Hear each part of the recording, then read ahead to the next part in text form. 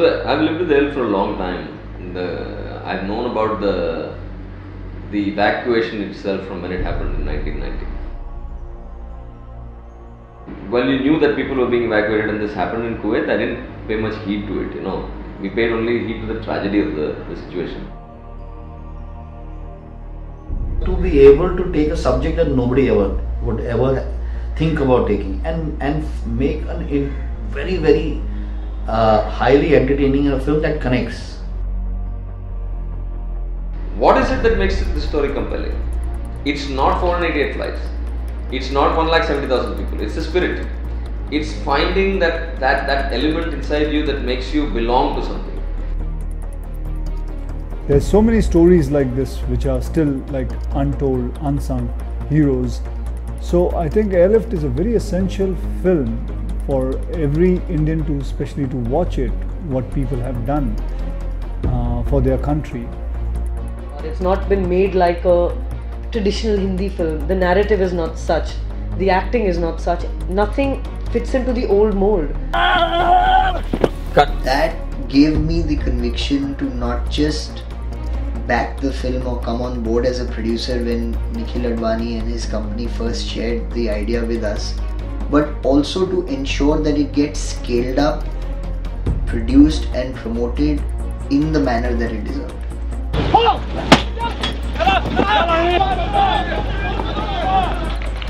Very good. Playback.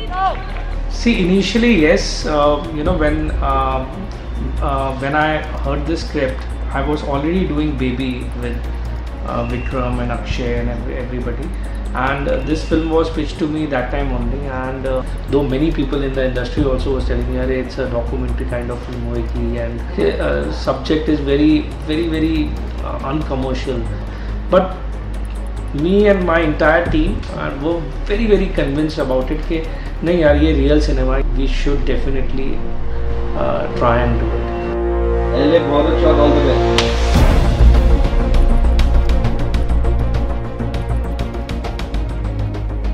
By now I had started researching, and I had found Mr. Sunny Matthews, and I had found these stories about what he had done, and there are a few others, and the evacuation. I read these articles which some of the bureaucrats who were there and written. And so I started getting this idea of what were the actions that had happened. At this point I realized that that's all very well, but the biggest story for me was still not being told. The story of finding the kind of element that makes you belong to something. What makes me Indian? I said, okay, let me try to work around this one guy and build a story which is fictional of a person who has forgotten his identity. The actions that he takes place are actually a reflection of the man going through a journey of change.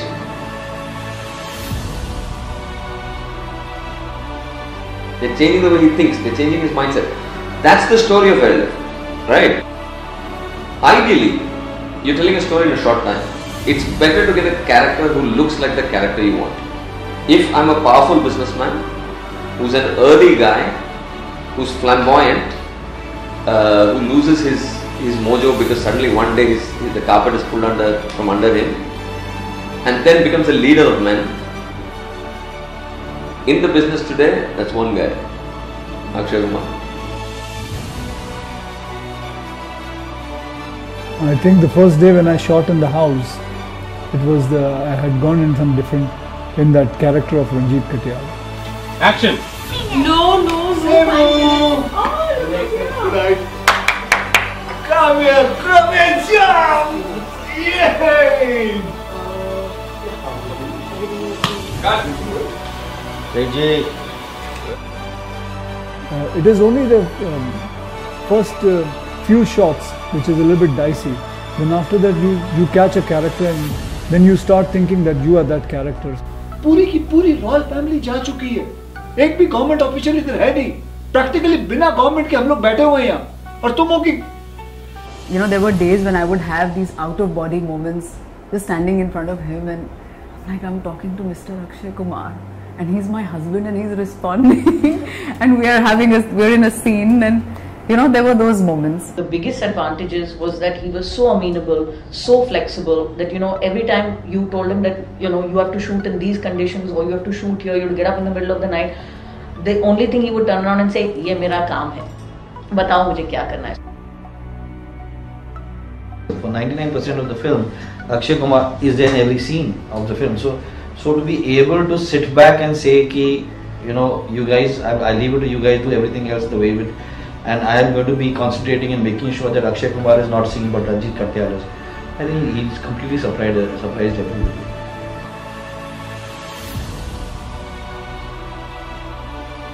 I would say a lot of things came from my director's side because he's lived with this subject since last 3 to 4 years. We spent a lot of hours just discussing the character, trying to figure out who this person is, right? And then he found that Ranjit Katiyar, right? It's not like you know, I went and told him what to do, but I think in our conversations we managed to arrive at who this person is, and he bought into that. It takes courage and vision, you know, to pick up a subject like this, especially at a time that he's in. I feel like it's a very inspiring decision coming from someone like him, and it's a huge risk, you know, as an actor and as a producer.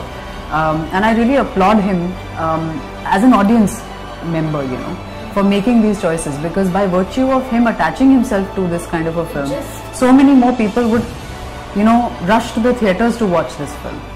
Whether it was working in tough conditions in Airlift, whether it was bringing such a difficult story to life, whether it was marketing the film aggressively so that the message of the film reaches way more the size of an audience than it's intended to be, Akshay led from the front.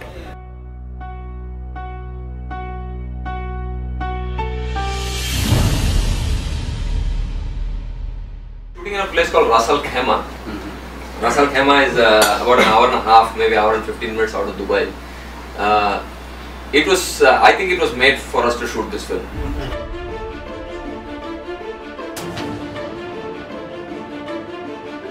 Ras Al Khaimah is a place that doesn't have oil. It's basically, it's a tourist economy. So the city itself is still kind of single layered, which is very important to me because I was with Kuwait. But it had 3 or 4 big buildings here and there, which is very much what Kuwait had. And we went there, the technical crew, so there was Priya, Mustafa, Viral, me, and Uday.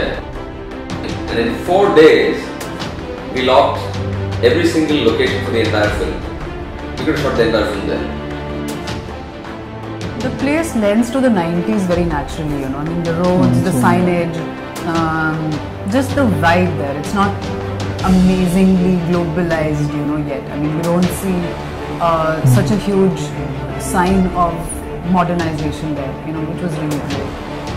From a production design point of view, we realized that, you know, shooting here would mean a humongous saving and trying to recreate, because for instance, a lot of the vehicles we found there were from the 80s still.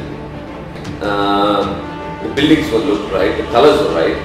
We figured that including even, you know, some of the, like the details we would go into is, like the shops had the kind of neon signages they had was from the early 90s and 90s, right? So we said, you know what, I think this is great, you know, we can find this place and then to add to it is much easier.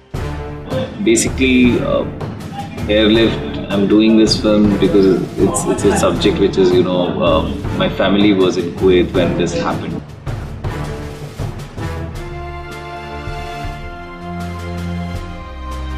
Well, we are in a part of Ras Al Khaimah called the Kuwaiti Street. It's been the main market of this area from back in the 80s. So what we've done is we've broken down the glasses of some cars, we've jacked some vehicles up, put them on rocks. Then we put up this board over here, we put up the national board there, and then the Casio board out there. These were popular brands then, so you know.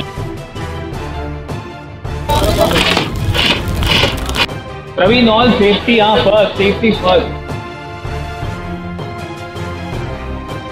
It's amazing how they've created that, you know, that era of rioting and shootings and stuff. And it's amazing. It's very nice, you know, to see so much of detailing in Bollywood movies because it's time now. Ravi, तुम्हें front में गाड़ी के front में बैठना पड़ेगा. अभी camera इधर है. Came here this morning and almost felt like throwing up. They created such a interesting, realistic set. Hats off to art direction. Mustafa and his team have done a superb job.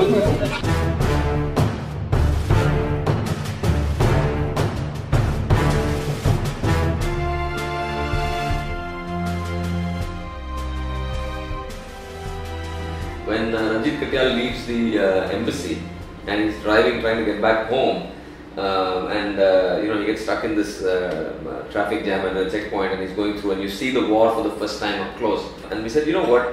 How are we going to show this war? What are we going to do with the action sequences?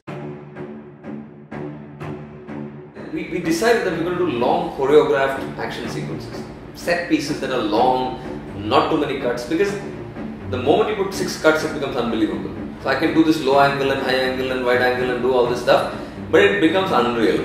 So reality is about grabs.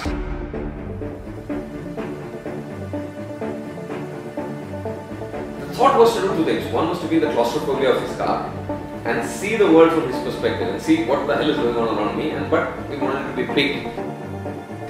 Then Priya said, okay, what if I kind of sit inside the car, let the action play out outside, and I will follow this action, and go through it. Yeah, but it's going to be handheld. How are you going to manage a handheld shot? It's going to be jumpy, how do you hold somebody's attention for this long? She said, I'll come up with, let me think. She was thinking about it. The problem I had with the whole sequence was that a car driving through a street would be at speed, at a certain speed, even 30 kilometers an hour. And if it happened at 30 kilometers an hour, you're not going to see anything. And I wanted to feel it. I wanted to see those characters. I wanted to see the soldiers' faces.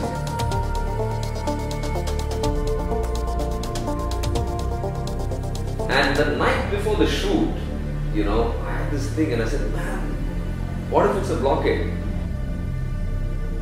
And I said, you know what, we need to slow this whole thing down. This is the only way to do it. Let's slow it down. Let it be a blockade where people are checking papers. So he's going through really slowly. And you put the pressure in. So he's there, he doesn't know when these guys are going to do something to him. And he's traveling through it. And I called Priya and I said, hey, you know what, this is what we should do. And she said, that's bang on. And I said, but the problem is still, if it's even slower, this idea of this handle was troubling me and troubling her more than anything else. I land up on the set, she's pulled out this mechanism with the grip, and they pulled out the head of the jib head, and they managed to mount it on the seat, and we've got a 360 motion movement, completely smooth. And I said, man, this is just magic, right? 1, 2, 3. Keep it straight. Keep it straight. All the vehicles are going to be damaged, burned, broken into pieces, but that's what makes the movie more interesting.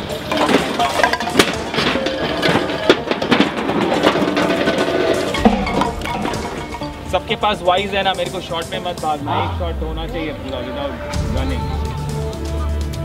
We burn cars, we burn buildings, we burn everything.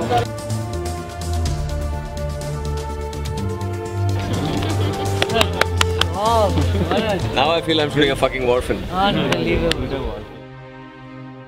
And Akshay looked at it and said, man, he said, you're going to take any cuts? I said, no. And he said, you're going to do an action sequence with no cuts. I said, that's the idea. And he said, God knows what you guys are doing, but I trust you guys, go with it. And that's how the sequence happened. 1 by 2. Action!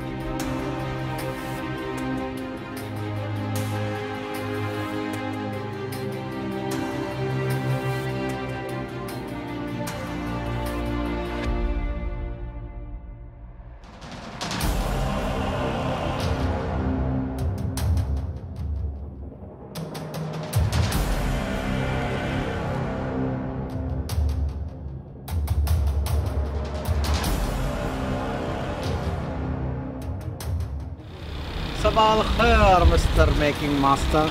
How are you doing, Savare? Good, sir. मैंने बोला कहीं भी camp लगाओ तो यहाँ लगा दिए. Oh.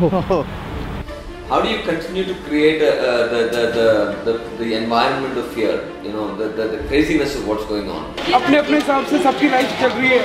कोई बाल बना रहा है, कोई ताश खेल रहा है, गर्मी हो रही है, बनियान में है लोग, लुंगी में है, ठीक है?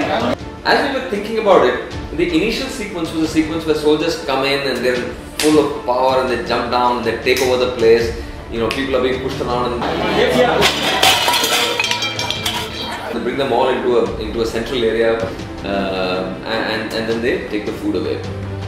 And this troubled me a lot. It didn't feel right. There was something wrong about it. I'm not sure what it was, and it felt like that. Suddenly, it suddenly struck me that what was wrong with it is the urgency. I said, why would they need urgency? They own the place. They think they already own it. They're going to walk in like they own it. They get on very casually. Casual है सब लोग. Gun दिखाने की कोई ज़रूरत नहीं. So you don't have to come like this and just simple. You're just holding the gun. But the fear of people in control as against people trying to take control. So it's a philosophical decision. कुछ समझ नहीं आ रहा क्या करें. आपने सोचा था कि ये सोल्जर लोग से भाग के यहाँ पे आप सेफ हो, महफूज हो, पर प्रॉब्लम है ये भाग के आते हैं. जैसे भी कोई सोल्जर दिखेगा भागोगे जान के लिए. यहाँ से आएंगे आप इस तरह भागोगे, वहाँ से आएंगे वहाँ पे उस तरह भागोगे. समझ नहीं आएगा भगदड़ मच जाएगी. पर प्लीज ध्यान से करना. ये पिक्चर है असली नहीं है, ठीक है? तो चोट वोट नहीं लगनी चाहिए किसी को, ठीक है? ध्यान से. Let's go. Take it. Come on now. Clap in. Clap in. Camera and action.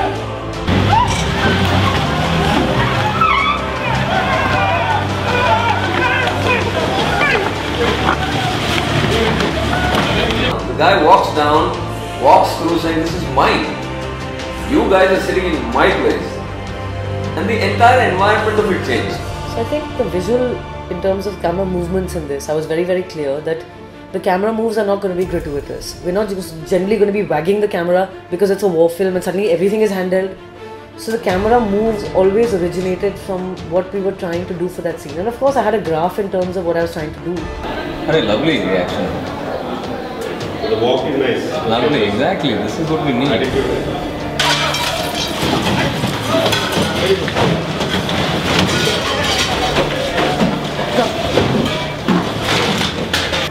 Oh fuck, it's mad.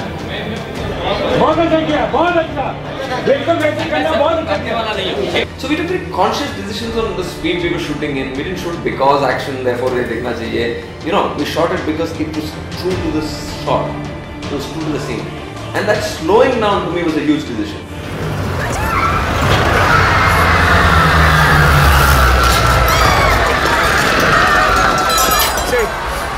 We are Indians. We are Indian. We have the permission. We have the permission.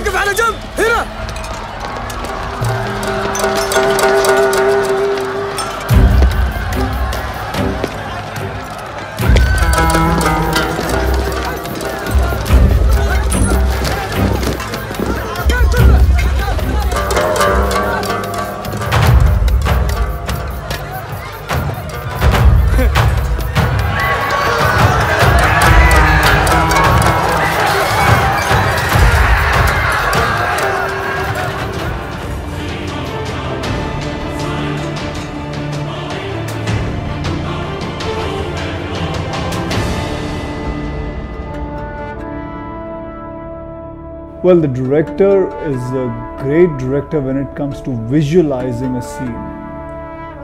If given a proper script, he can never go wrong. Action!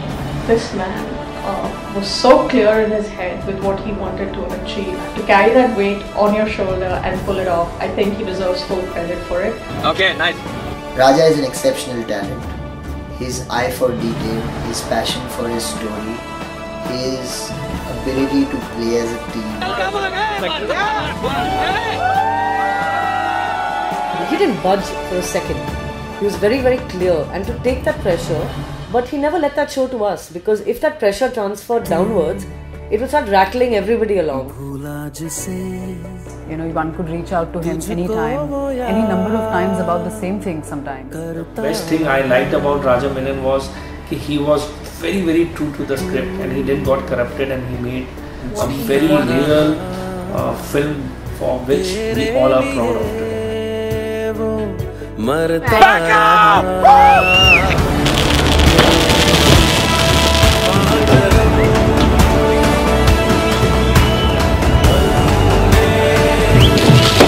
Picture hit!